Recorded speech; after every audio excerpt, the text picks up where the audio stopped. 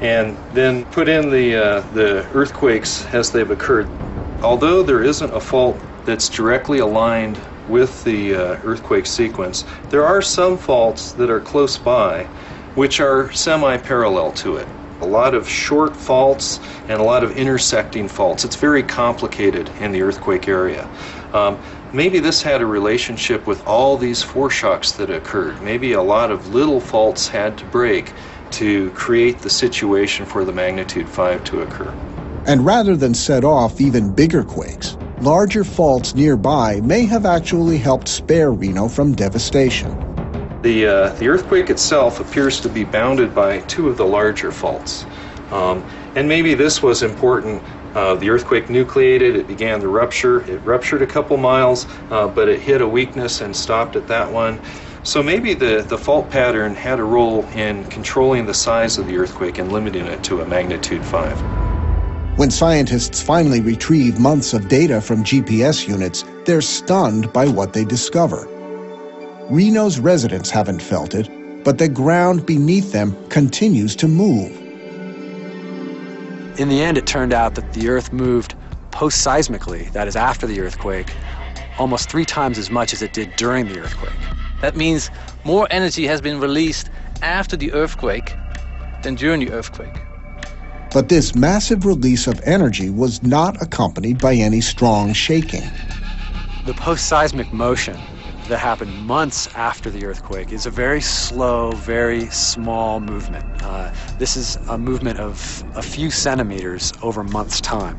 So no one would feel this because it's a very slow and steady motion. This post-seismic motion is actually still going on now a year later. And this is a significant new discovery that we've made that was totally unknown. But each scientific discovery wrestled from the swarm produces more questions than answers. I think to this day we still wonder why.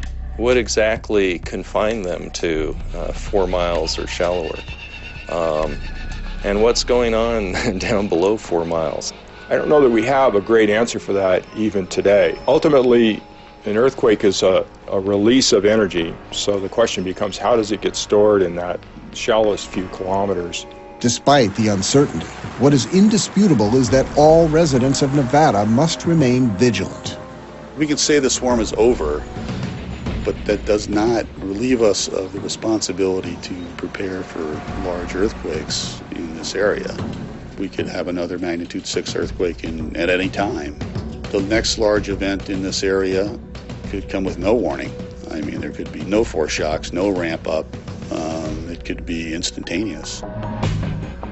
Unfortunately, as the swarm tapers off, apathy creeps back in.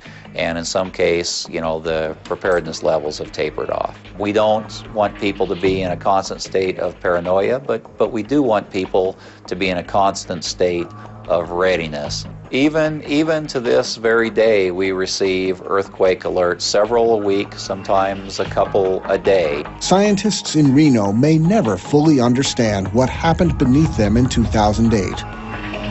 It's remarkable, and maybe it's a testimony to how powerful and how much energy there is stored in the earth. It exposes our vulnerability, I think, because we, as humans, think, oh, this is solid rock and so on, and the earth moves just a few centimeters and we're terrified.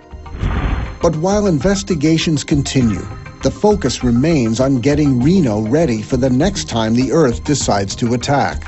The message that we hope comes out of the earthquake swarm is that Nevada remains earthquake country. As our population expands, it is not a question of if we'll experience an earthquake, it's when and to what magnitude.